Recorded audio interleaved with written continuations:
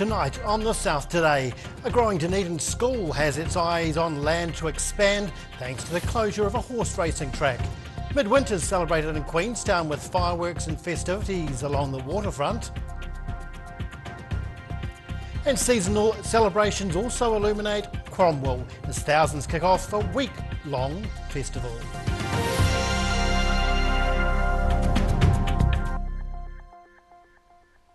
Kia ora, good evening, I'm Dave Gooselink.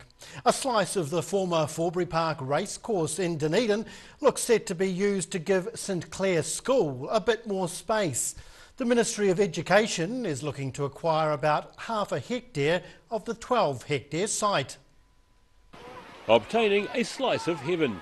Dunedin's St Clair School is forecasting roll growth over the coming years to 450 pupils and needs more land. So the Ministry of Education is moving to acquire half a hectare or 5,000 square metres of the former Forbury Park racecourse so the growing school can spread out. Oh, absolutely. I mean, at this stage where our concentration is going to be getting usable ground, so just a blank canvas, and then we'll work with the community and the staff in the school and figure out what we need. The board plans to consult with the school community to find out what people want the patch of land to be used for. Information about the planned acquisition was provided by Harness Racing New Zealand, which is involved with the sale process of the Forbury Park grounds. In Dunedin, The South Today. The famous Red Bridge on State Highway 8 at Luggett is closing this Wednesday for urgent repairs. Waka Kotahi, the New Zealand Transport Agency, says the need to work on the bridge became more urgent after an inspection last week. Emergency services will be the only ones permitted to cross the Luggett Bridge between 9 a.m. and 1 p.m. this Wednesday. The bridge was closed last week for 2 days while scaffolding was installed to enable access to the structure ahead of this week's repairs. Waka Kotahi says heavy vehicles will need to travel either before 9 a.m. or after 1 p.m. Queenstown has welcomed back winter with fireworks and live bands over the weekend. The 4-day festival is a celebration of all the town has to offer in the snowy months, with thousands enjoying the markets, food stalls and live entertainment. Wintertime celebrations in Queenstown. Welcome to Winter 2022 is bringing Queenstown an action-packed weekend from the 7th through to the 10th of July. The annual event, typically known as Winter Festival, has been scaled back for this year's winter season. However, the thrilling celebration is still jam-packed with both free and ticketed events. Destination Queenstown CEO Matt Woods says he is happy to see tourists back in the main town centre. You know, winter is an exciting time here for Queenstown, so to celebrate that is just, it's really important, yeah. The Fun for All festivities aims to showcase and celebrate the Queenstown winter culture and diversity. Many winter-based activities and shows are being hosted by the event, including various markets and live performances. Braving the cold temperatures, people were keen on what the night had to offer. Yeah, it was so beautiful. We were watching it was so mesmerizing, and yeah, we loved it. There are still many entertaining events to come, with the resort town filling up with excited tourists and locals alike. In Queenstown, The South Today. Dunedin's new hospital could be built up to 2 metres above the street level. The proposed change in design is to account for flood risks in the future. An assessment on behalf of the Ministry of Health found that the site, which is largely on reclaimed land, faces flooding threats from the Leith, plus stormwater from the local catchment, storm surge and sea level rise. The hospital plans would see the ground level built 2 metres above the existing surrounding streets. The building would effectively sit on a plinth, requiring stairs and ramps to get to the entrance level. Celebrations for the midwinter and Matariki, Maori New Year, are continuing across the South Island. Matoda Primary School held their own space display and Matariki bonfire to wrap up the second term. Deputy Principal Sam Walker says pupils focused on learning about space over the term, which timed in well with Matariki. More than 100 people joined pupils and staff for the celebration. Meanwhile in Ashburton, Matariki celebrations were mostly indoors. The amount of reo that is flourishing through each classroom as these workshops progress, and they're doing it in such a fun way that they don't even realise that they're learning. Teacher Huia Crawford says the school used matariki to create ties within the Ashburton community. She believes having Aotearoa celebrate the first Indigenous holiday is a turning point for the country and provides a platform for tamariki to learn more about te ao Māori. Ashburton Intermediate finished their matariki experience with a performance at the event centre telling stories and Māori legends through a vibrant wearable art show. Cromwell's Light Up Winter Festival kicked off over the weekend, attracting thousands of people. The annual celebration's grown from a 2-day format to running over a whole week and is now being held at Cromwell's Big Fruit Reserve. Celebrating winter Cromwell style, this year's Light Up Winter Festival was larger and cooler than ever, with crowds turning up on the opening night to launch more than 800 paper lanterns into the evening sky. The free celebration's now in its 6th year, with live entertainment and all sorts of food and beverages on offer. Just trying to get people out of their houses in the middle of winter and, yeah, get the community together. Other events on the opening night included a hat-making competition as well as a children's disco. There's also an artificial ice rink which is set to stay open until Thursday. It's here all week. You can buy tickets online or you can just show up as well. And it's also open if people want to come along and learn how to do curling. Community involvement is key to the festival's success, with schools, community groups and volunteers all pitching in. All the stall holders are all local as well, and then the people putting it all together are local. And when I'm looking for suppliers and vendors, I always try to use local as well. More than 4,000 people from across the region attended the opening night on Saturday. In Cromwell, the South Today. E whae ake nei, still to come on the South Today. Dunedin's Forsyth Bar Stadium gives Irish rugby an historic victory, and Gore school students learn business skills while fundraising for a good cause.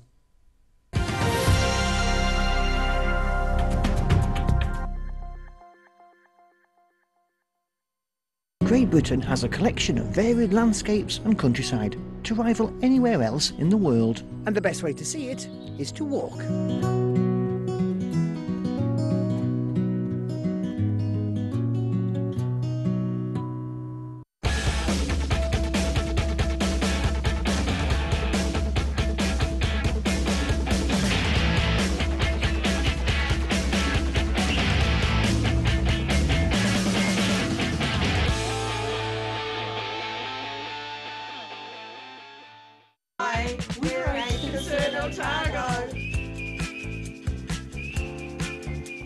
Age Concern Otago hosts a multitude of social activities, including indoor walks.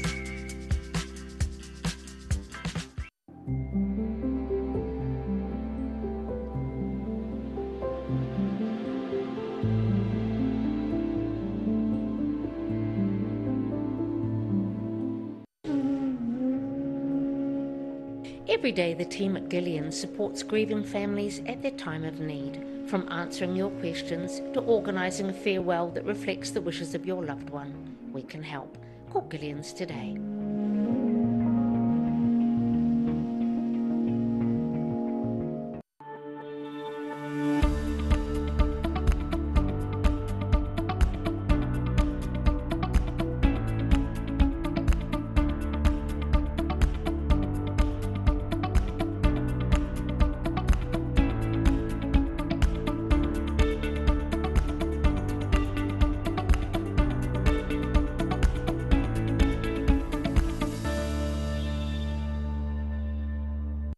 Earth is a planet of extremes, extreme places, and extreme animals. But some animals are more extreme than others. Join us as we count down to find the most unusual, the most extraordinary, the most extreme.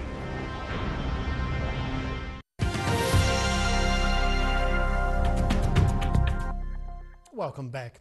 Students at Gore High School have held a fundraiser for Auckland's Starship Hospital. The teenagers were glad to be raising money for a good cause, but also used the project to gain valuable skills in the worlds of business and commerce. Raising money for a good cause. This sausage sizzle at Gore High School was part of a fundraiser for Auckland Starship Hospital, along with a special basketball competition. The project's part of a 2-month career navigation program run by the Graham Dingle Foundation. The pupils managed to get the food for the barbecue and prizes for the basketball competition for free by learning how to communicate with businesses to get sponsorship deals. Through the project, they've been making community contacts, so the students have been writing up sponsor letters, following up those in person, and making lots of links with the business community here in Gore. The pupils agree they're now better equipped to step out into the world of business and commerce. We've been learning about teamwork, communication, planning, thinking skills, and it's really cool to put them all into a real life thing. Sponsoring businesses included the Warehouse, New World and local butchery Good Meats, with more than $600 raised for Starship Hospital. In Gore, the South Today. Saturday's rugby test between the All Blacks and Ireland was a win for the city, even if the hosts lost to the visitors for the first time on New Zealand soil. A crowd of more than 28,000 people packed into Forsyth Bar Stadium, some happy with the result, others not so much. It wasn't the spectacular win which home team fans were wanting, but Irish eyes were definitely smiling at Forsyth Bar Stadium in Dunedin on Saturday night, when the Irish team beat New Zealand at home for the first time. Anytime you create a little bit of history, it means a lot. You know, it's a very, very special day for everyone in the country. This week we dealt some other cards, literally, in test match rugby, and you don't always get what you want, and we didn't get what we wanted last night, and so, you know, how we adapt around that. So I don't think it's a true reflection of where we're at, but it's a true reflection of test match rugby, and that we've got to be smarter. At the end of 80 minutes of rugby, the Irish team beat the All Blacks 23-12, an outcome which delighted the touring team. The victorious Irish team's coach clearly proud of the squad. Inspiring people back home, and these lads, they keep turning up. You know, they keep turning up and knocking down doors. And you know, I suppose the most special thing about tonight is that no other Irish side will get the chance to do that again, will they, you know? From the outset, the Irish team, along with fans under the roof, were in fine voice, many hoping to make history, which at the end of the match they did, becoming the first Irish side to beat the All Blacks in New Zealand in more than a century of competition. In Dunedin, the South Today. A Central Otago woman is preparing to fly to the UK to compete at the Commonwealth Games in Birmingham. Pam Walker will compete in para bowls and says she's received a lot of support from the community. While winning a medal is always a possibility, the Lauder-based athlete's simply aiming to play at the top of her ability. I want to play my best, and that's really what I want, what to do. It's like I'm in a team, it's a peers partnership. And we've been working on our team often on the green, and we work together well, and so we just want to play to our full potential. Walker is set to fly out this Sunday, joining the rest of New Zealand's athletes and para-athletes in Birmingham. And now recapping tonight's top stories on the South Today. St Clair School has its eyes on expansion to meet its growing role with a slice of land next door thanks to the closure of Forbury Park racetrack. Midwinter's celebrated in Queenstown as the ski season ramps up with fireworks, festivities and live entertainment along the waterfront. And seasonal celebrations have also illuminated Cromwell as thousands kick off a week-long festival which has grown in popularity in the Central Otago community. And now taking a look at what's happening in tomorrow's ODT, we welcome Deputy Editor Craig Page. Craig. Good evening. Good evening. Yeah, a call from Grey Power in Dunedin for people to ensure they're following COVID health guidelines. This is prompted by the weekend's festivities around the city, concern at the lack of face masks at the All Blacks match, and also reports of what appeared to be visitors wandering around the city and into supermarkets without face masks over the weekend. Certainly a lot more cases around town. Yeah, definitely. President Jo Miller's quite infuriated by it all. She said, particularly with rises, the COVID numbers rising, that we should be looking to protect our elderly in particular. She's aware of a lot of people who are reluctant to leave their homes at the moment because of it. So yeah, I guess just a general warning out there and a request for people. We're looking ahead to the New Zealand Ice Swimming Champs, which are going to be held at Alexandra this Saturday. Outdoor pools with a temperature of 4.5 degrees. 26 people taking part, and before they can take part, they've got to be declared fit by a doctor as well. So quite a stringent routine there. A variety of events from 100 metres to 1,000 metres. And it's a bit of a growing trend around the world, actually. 76 countries involved now. Wow, no thanks. Yeah. No, not me either. But they're aiming to turn it into a Winter Olympic sport at some stage down the track. So no wetsuits, just traditional swimming attire. So, brave. Yeah, very brave. And just quickly with sport, we've got the Otago NPC squad is due to be unveiled first thing tomorrow. We'll have that in our newspaper. Club rugby finishing up this weekend in 3 weeks. We're into the NPC. So, wow, yeah, gets around quickly. It certainly does. Craig Page, thank you. Thank you. Now taking a look at the weather. Tonight's weather proudly brought to you by Mole Map. Looking at the situation, and a long spell of cold, wet weather begins tonight. It'll last most of the week. Expect plenty of snow inland and plenty of breeze about the coasts. Heading to the top of the South Island, heavy rain in Nelson with strong northeasterlies and a high of 13. Greymouth has rain and gusty northeasterlies and 14. Christchurch can expect strong easterlies, heavy rain and a high of 10 degrees.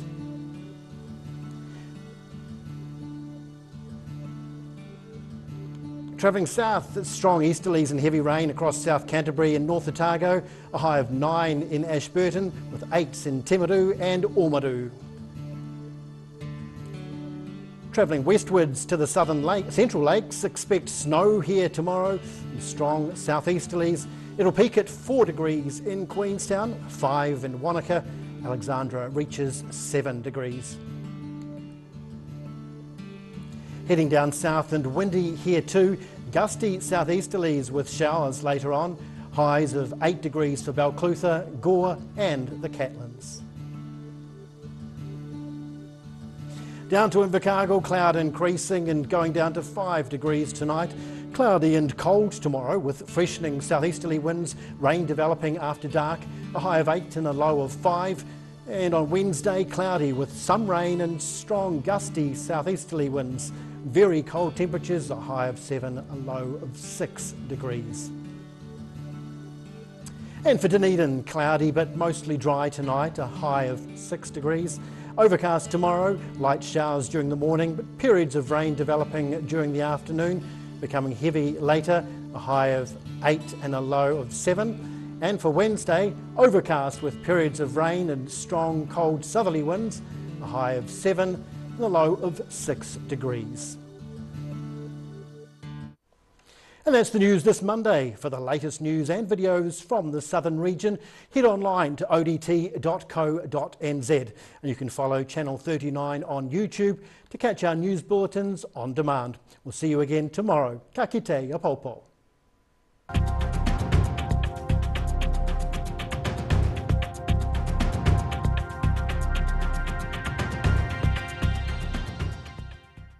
Public interest journalism funded through New Zealand On Air.